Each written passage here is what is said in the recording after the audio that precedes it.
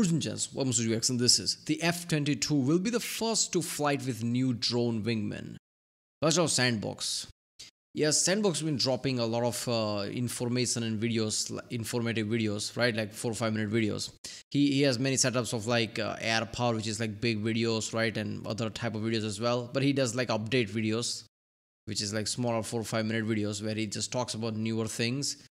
I thought it was F-35 that's going to be the first one, like Block 4. This basically was going to be like 6th generation type plane with, AI wingmen, right? AI wingmen? Yeah, AI wingmen. I think that wingman thing is what, like, made it 6th generation. So now F-22 is going to be the 6th gen one? I don't know.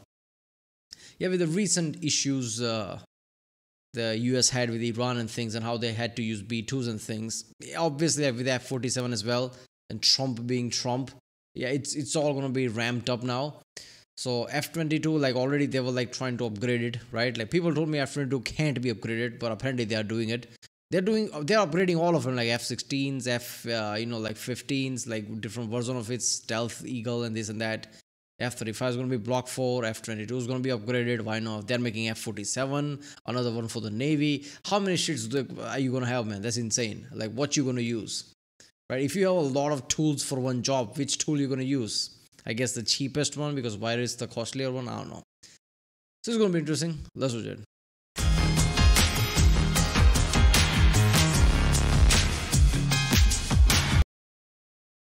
It's official, America's F-22 Raptors will be the first operational fighters to fly with AI-enabled drone wingmen, as a part of a much broader $11 billion upgrade that's already underway for these unparalleled stealth fighters. Now, the Raptor first entered service 20 years ago now, but it remains the most potent air superiority fighter in service for any nation 2 decades on, in large part thanks to its unique combination of Cold War-style thrust-pumping brute force and distinctly 21st century stealth and sensor fusion. Now this 1-2 punch of power and technology makes the F-22 an unmatched opponent in beyond visual range engagements, while still having the thrust vectoring power and aerobatics required to win most close-range dogfights to boot. But with production on the F-22 program cut short back in 2011, the US has only 185 total F-22. How much F-47 is going to be close to F-22 in that regard?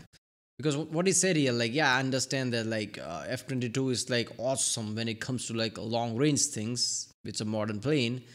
But one thing to note is like it's really awesome when it comes to like close combat as well. It's not like they let go of a lot of things for the stealth. Like their fly-by-wire thing and, like the way it's made. Yeah, it's very nimble, right? And it's really fast if he has to like go to high speeds, right? As a twin engine would be. So it's really good at close combat as well. But in the modern world, is F-47 going to be similar? Or is F-47 going to just like prioritize long distance things and don't care about close counters? Because it's going to assume like it's never going to be a situation where it's going to be that. To me, it feels like, okay, in the modern world, if you want to be, let's just say a human, if a human want to be a dangerous, yeah, you have guns, like carry guns, but that doesn't mean you shouldn't like learn about like jujitsu, wrestling and things like that, like physical things as well. If you have guns, is there going to be a scenario where you do that? No, but like you shouldn't have holes in your arsenal type of way. So I'm hoping F-47 is also one of those planes like F-22 who's like awesome and nimble, whether by technology or whatever, or is it just like smaller and nimble that way? I don't know. But yeah, I hope they don't go like how China is doing with the 3-engine one, which is basically a big ass plane, which is like how nimble that's going to be. Who knows? F-22 Raptors, with only 143 of those considered combat capable, and the rest used for training and R&D. Now, it was this shortage of airframes, not the aircraft's capability, that prompted the United States to begin development on a replacement for the legendary Raptor, which we now know will be Boeing's F-47. But it'll be well into the 2030s before Uncle Sam has enough of these new fighters to replace the entire Raptor fleet. And that means Uncle Sam cannot afford to let its F-22s just ease their way into retirement. Oh no. Instead, every combat-ready Raptor is receiving something in the order of $75 million worth of upgrades, which are all meant to improve its stealth, targeting, electronic warfare, aerobatic performance, and now, maybe most notable of all, control over AI-enabled drone wingmen designed specifically for air-to-air combat. And just for context, that is the dollar and cents equivalent of building a brand new F-35A and just strapping it to the F-22's fuselage. So, suffice to say, it's enough for a pretty respectable boost in capability for a platform that's already considered the gold standard in air-to-air combat. And because a lot of the systems and capabilities being retrofitted onto the Raptor were actually developed for its F-47 replacement, well, that means these old jets will absolutely be learning some very interesting new tricks. Now, these Raptors will fly with a tablet-style control system in the cockpit the pilot can use to provide simple directives to... Imagine that enemy doing all Top Gun level shit with the Top Gun level tech and shit, right? Whether it's China or whatever, obviously modern planes, but doing it that way with the headgear and everything. And Americans, oh my god, and just like how somebody just go on a Twitter rant, just press buttons oh, you're doing this, okay, this. And Chinese what the fuck is he doing? Oh no, he's controlling the plane. His or her drone wingmen, fly out ahead to extend sensor reach, engage targets in the air or on the ground from multiple attack vectors, and a whole lot more. These drone wingmen, Anduril's FQ... I think drones, as soon as they, said a drone's gonna accompany the next generation plane, I just instantly realized yeah, that is big deal than you would realize. Because if the plane is in the air, let's just have one operational plane, it has one job to do, right? Okay, it does it. But it's always a target, right? But if you have drones, unmanned drones, nobody's gonna get hurt if it gets destroyed. These drones becomes a shield, right? Let's just say something attacks it. They're gonna make it in a way stealthier, but make it in a way that certain drones are also insanely visible. So it's not about okay, can certain technology detect this 6th generation stealth? Maybe, but if there is something more visible around it, it's gonna be even more harder to find something that is not visible. It's trying to find somebody, but one's too loud and too visible, you're gonna be distracted. So there's going to be a lot of drones, there's going to be distractions, just more visible. So if that kind of attack is there, something can attack it, it takes out drones on an actual plane. Or plane acts like some kind of a mothership. So imagine 6-7 drones surrounding it. Some of them are attack ones, some of them are defensive this way, right? So if imminent threat happens at the last stage, the drones get destroyed, not the plane, right? So this is insane defensive thing.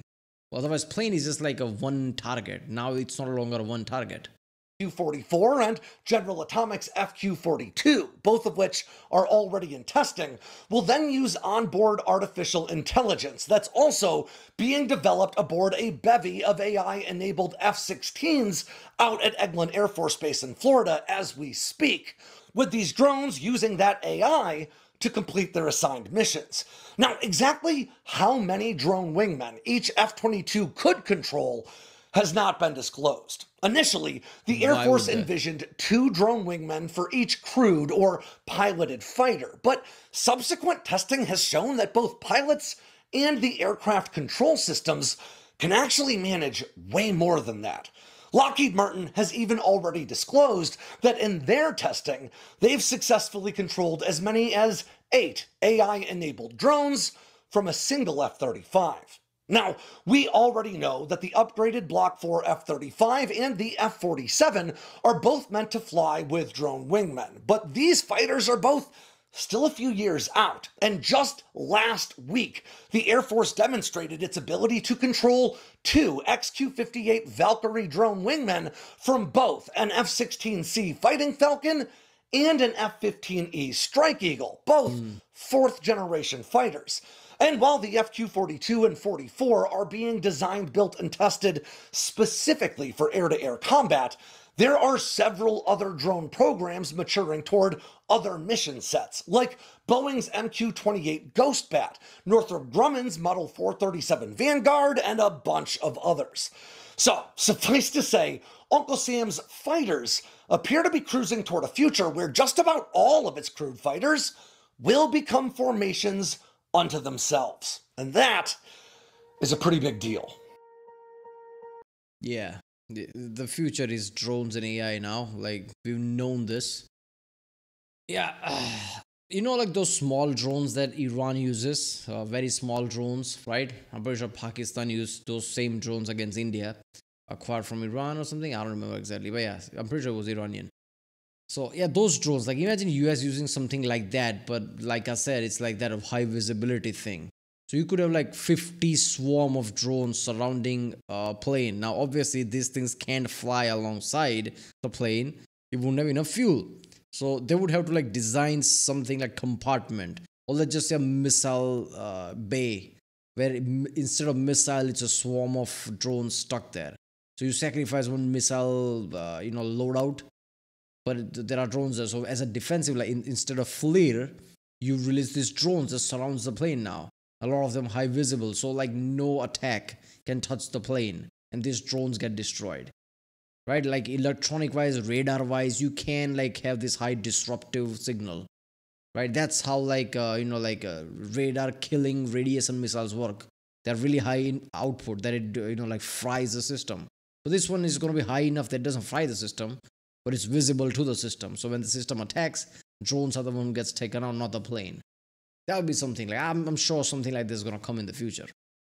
Oh, well, that was like something, yeah, I thought it was going to be F-35, but no, F-22. See, I said that. Like, I'm pretty sure I remember like a year or so ago when I started watching Sandboxx videos and military videos in general.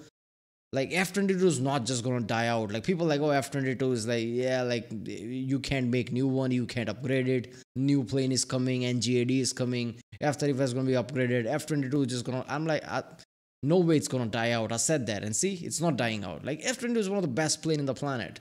This is not like your Toyota Camry that you're just gonna go to scrapyard. This is one of the best tech on the planet. You spend insane money on it. So it was really surprising military just discards it. Of course, it's not gonna do that. Alright, well, I'll see you next time.